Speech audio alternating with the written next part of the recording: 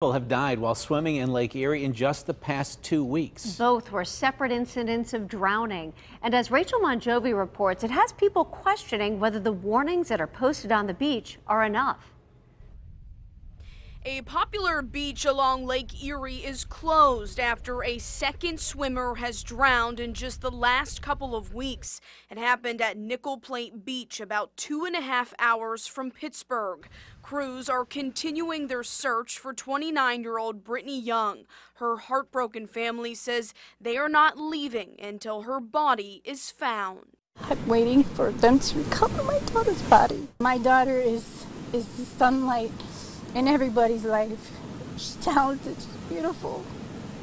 I'm so proud of her. Officials say Brittany was swimming this week with her husband when the current pulled her out farther than the buoys. That current took her away.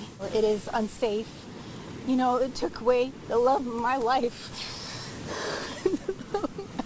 Earlier this month, officials say 18-year-old Alvin Martin died in the same area as he was trying to help a mother and her daughters who were struggling in the water.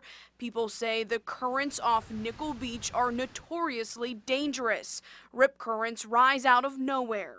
I have never seen waves like this. We were walking up towards the beach, and the first thing I thought of was, there's no way I'm getting in that water. Officials say this year's elevated lake levels combined with strong winds have created dangerous conditions. There are signs warning visitors that no lifeguards are on duty, but Brittany's family says that's not enough.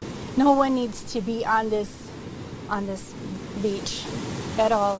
Rachele Mongiovi, KDKA News.